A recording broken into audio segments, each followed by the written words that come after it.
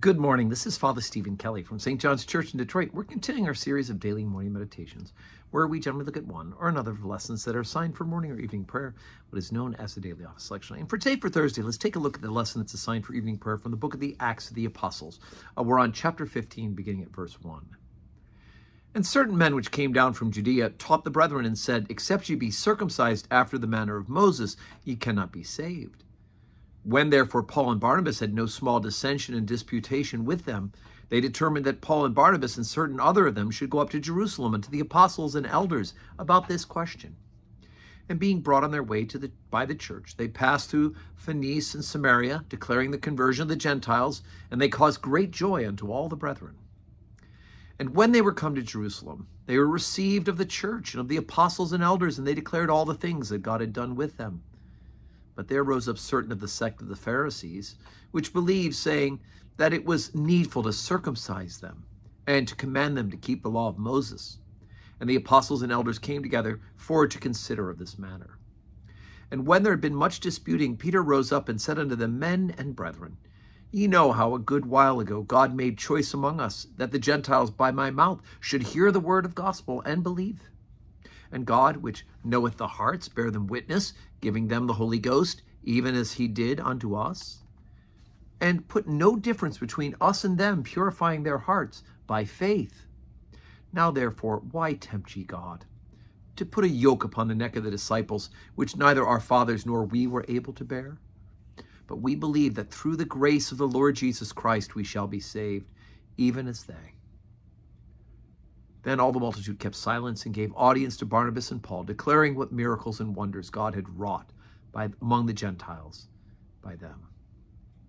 Okay, so this story about, and this controversy about circumcision will come up again and again in St. Paul's letter. St. Paul keeps running into these folks in different communities who are insisting that the Gentiles, in order for them to really be Christians, must become Jews first, follow the Mosaic law, and that would include for the males circumcision. Now, there's several issues Paul talks about. Peter's a bit more direct about it being a stumbling block, right? There's not a lot of adult males who are really going to be willing to have themselves, as St. Paul would say, mutilated surgically in order to follow Jesus Christ, when it's not a prescription that Jesus requires. But there are certain folks who think, look, you can't be a Christian unless you are a Jew first, and that's a part of becoming a Jew. But Peter points out that God, the Holy Spirit, didn't make that dissension between the two, the differentiation between the Jew and Gentile, that he just fell upon either and gave them the gifts. So why should we, as those who are sharing the gospel, then add the burden of something else that the Holy Spirit didn't require of the Gentiles in the first place? Now, St. Paul goes on to talk about it in more theological terms in his various epistles, and I'm sure that's part of what this discussion is talked about that I just read from Acts and the disputations between them as they came to that decision. Because, as Paul would say, the issue is, as Peter refers to it, it's about faith, and that circumcision is a part of the works, like the physiology of being a member of that, of the doing of the original covenant, which didn't save them. Peter says that, right? Peter said we were not able to keep all the law as Jews before we came to know Jesus Christ and the Holy Spirit. Why should we add a burden onto those who have come to Jesus by faith, not through these works, right? We're not saved by the works, and the circumcision is a part of the works righteousness that Paul is trying to remind people that it's by God's grace through faith that we're saved. And so it's on belief in Jesus and our being reborn by the waters of the Holy Spirit, his work in regenerating us, not our work in something like circumcision.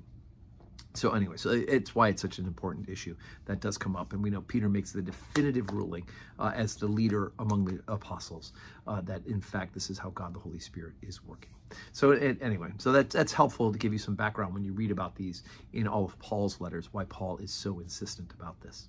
So today's Thursday, a couple quick things. First of all, today's the feast of St. Peter and Paul, and so I give thanks to Almighty God for the 29th anniversary of the consecration of my bishop, the man who ordained me a priest, Bishop Keith Ackerman, now retired, but he ordained me a priest in November of 1994, but it was on June June 29th, 1994, 29 years ago, that he was ordained, consecrated a bishop. So we give thanks to Almighty God for his anniversary of his consecration. So we will have Mass today at 9 o'clock.